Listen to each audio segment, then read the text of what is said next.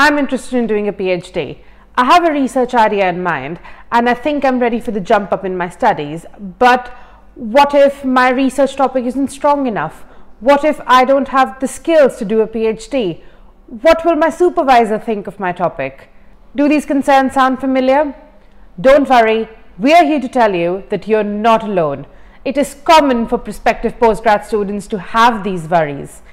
After all, a PhD is a big commitment of time and money. And two, as valid as these concerns are, they should not be holding you back if a PhD is actually what you want. The goal of this video is to put some of these common concerns to rest, give a little bit of perspective on some common aspects of postgrad study, and leave you with the confidence that you are in fact good enough to do a PhD. A PhD is a big research undertaking, and universities and supervisors are meant to make sure that the students enrolled have what it takes to complete what is demanded of them.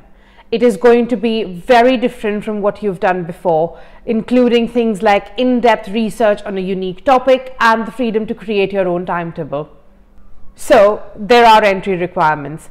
They are important, and depending on your circumstances, some of them will need to be met, but don't let them scare you into thinking that a PhD is not in your future. If you are an international student, meeting certain requirements like the language test are a non-negotiable, since they are meant to meet both admission and immigration requirements. But it is a good thing that they're simply tests that you can prepare for, and we have a ton of information on our website on how you can ace them. We also have a YouTube video that we'll link down below.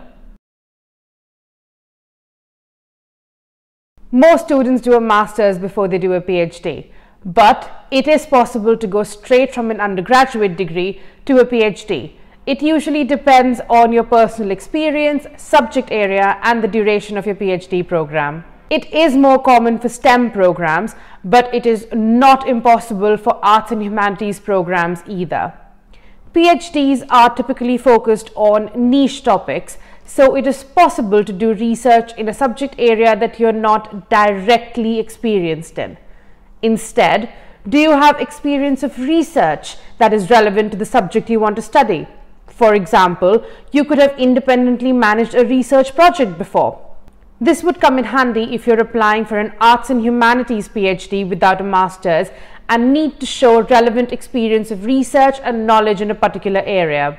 Though it is worth keeping in mind that even if a master's is not a requirement and you think you have the skills, it may still be beneficial in particularly competitive situations. You could also look at integrated PhDs, which include a year of training before you move on to a full 3-year PhD.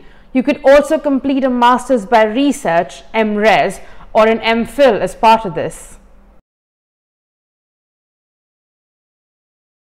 It is one thing deciding you want to do a PhD, and a completely different thing deciding where to do a PhD. And with so many projects, programs, and university rankings, it is overwhelming to decide what is best for you. Yes, higher ranking universities are often prestigious and known for their quality of education, but are they the be-all and end-all? What if you don't get into a #1 university? What if you don't get into Oxbridge or a Russell Group university? Will that mean that your PhD won't have been worth it? Absolutely not. Only looking at a number or a name is not the entire picture, and there are so many things to consider when deciding where to do a PhD. We do encourage you to have a look at the ranking tables and get the lay of the land, but there are a few things to consider when looking at these numbers. One of the biggest things to consider is who your supervisor is going to be. Yes, PhD research is largely independent, but a good supervisor can make a lot of difference. You may be looking at a #1 ranking university, but may find that no supervisors in your department specialize in your area of research. Or you may already have a list of supervisors in mind who you want to reach out to, but they may not be at a Russell Group university. Just remember, under the right supervision, your research will thrive. Don't fixate on the name of a university. Instead, look at the features that have earned them this reputation and how that can help you with your research. Do they have the means to support your research? Do they have the latest lab technology you need? Are they known for top-notch research in your subject area? You could look at the Research Excellence Framework, which assesses an institution's research based on output, impact, and environment. We link the latest one published in 2021 in the description box. Along with all of that, you'll need to consider location in case you don't want to move away from home, university fees, and support. A PhD is solely made up of your independent research, and each project is different. This also means it is hard to judge the quality of research since there is nothing to directly compare it to.